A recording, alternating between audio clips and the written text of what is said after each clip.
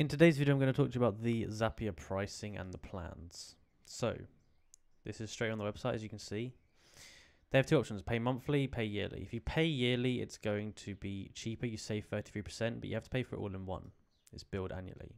So, let's go for the paid monthly option. So, the free one, you get 5 zaps, 15-minute update time, which means how often Zapier checks new data. You get single step zaps, no code editor, drafts, copy and paste steps, duplicate, transfer data, subfolders. Pretty basic. You get 100 tasks a month, which is not a lot. For the starter one, this is multi-step automation. It's pretty good. There's not many tasks. You can upgrade though for to 1.5K for $58.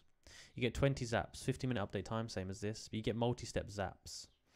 The only other options is you get filters, you get some webhook stuff, and you get premium apps as well, which is pretty cool. Professional, this is where it gets very expensive. There's some plans that go up to $5,000 here. You get 2-minute update time, which is really good if you do something that's like slightly time critical. You get unlimited zaps, and you get a lot more features, but those are the main benefits, is like this stuff. Team is basically the same as this. You get some extra stuff. You get custom logic paths. Pretty similar. And then company, no one's ever going to need this really, unless you're a fat company, but it's very unlikely you need it. I'm going to say if you're just a regular user, I would stick with the starter one. You're probably not going to need much more.